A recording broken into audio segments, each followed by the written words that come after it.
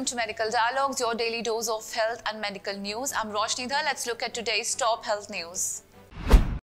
Dr. Lal PathLabs, one of the country's foremost network of national reference laboratories, clinical laboratories, patient service centers and sample pickup points, announced that it will use drones for transporting blood samples to underserved and inaccessible locations. The pilot projects are being launched across multiple remote, semi-urban and rural locations to experiment with multiple use cases that eliminate challenges like congestion due to traffic, poor road conditions and inaccessibility.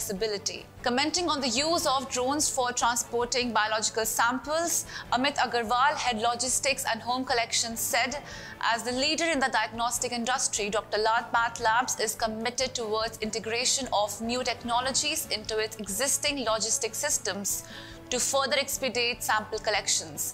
The use of drones could significantly speed up regular and emergency medical care in rural areas and help save lives." That's all for today. Stay safe. Never miss a medical update from Medical Dialogues.